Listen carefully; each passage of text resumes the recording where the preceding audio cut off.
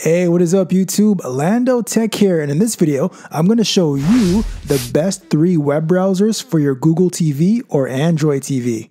Coming in at number 3, we have the Downloader app. To get it, navigate to the Apps tab, and in the search box, search for Downloader. Results for Downloader. Then, install it. Even though the Downloader app is mainly used to install apps that aren't in the Google Play Store, it also happens to be a pretty decent web browser. The feature I find the most useful is the ability to use short number codes to access websites, which saves you from having to type in the entire URL to get to a specific website or download location. You'll have to place the Downloader app in full screen mode to get the legit browser experience. You'll notice it's a super light web browser, which means it's pretty snappy when loading pages, but it lacks some simple features that you would expect to see on a web browser, like the ability to access browser history. So even though the Downloader app allows you to browse the internet, it wouldn't be my go-to choice for browsing.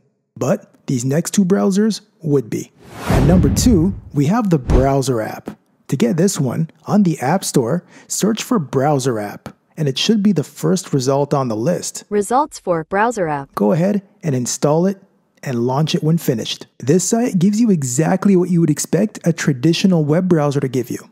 It comes preloaded with recommended sites at the top, and it also gives you the ability to bookmark your own favorite sites. If we go down, we see that it keeps track of your browsing history and gives you a list of all your recently visited websites. But if you'd rather not have your history tracked, you can turn on incognito mode.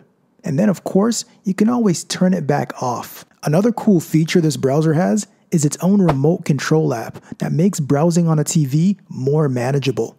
You just need to scan the QR code to download it. Now, even though this browser is great, the next browser I'll be introducing does everything this one does, plus more. But before we get to it, if you found this content valuable so far, hit that like button. And if you want more Android TV and Google TV tips, hit that subscribe button and ring that bell so you don't miss any of my future content. Now, without further delay, my number 1 browser choice for Google TV is the Browse Here app.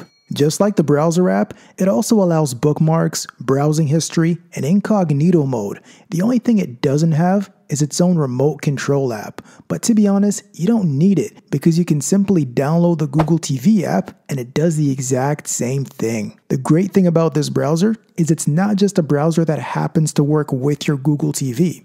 It's a browser specifically built with Google TV in mind. What I mean by that is the Browse Here browser has Google TV specific features built into it, like the fact that it recommends movies for you to watch as soon as you launch it.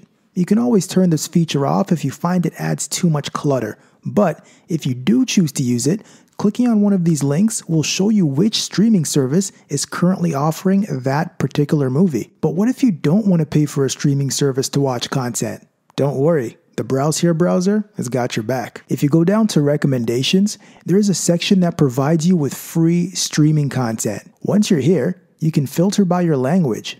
Then, click the streaming site of your choice to watch hours of free content. On top of that, this browser even has its own IPTV player, so you can watch live TV right from the browser. And it handles it pretty well. Of course, you'll need to add your own M3U playlist to watch free live TV.